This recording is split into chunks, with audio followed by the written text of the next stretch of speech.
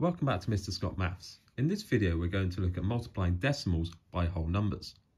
Now multiplying by decimals seems like it should be more difficult than multiplying just whole numbers together. However, we can make this question a little bit easier by turning any decimal number into a whole number before we do any multiplication. So I'm going to turn 0.6 into a whole number by multiplying it by 10. If I multiply 0.6 by 10, that gives me 6.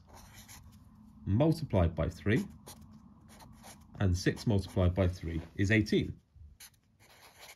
Now this isn't our final answer, because to get to our final answer, we need to undo that multiplying by 10 step. We need to divide by 10.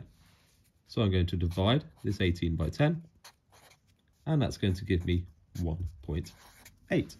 So my answer to 0.6 times by 3 is 1.8. If we take a look at another example, 0.7 times by 8, again we can turn our numbers into whole numbers by multiplying this 0.7 by 10. If we multiply that by 10, that becomes 7, and our new calculation is 7 times 8.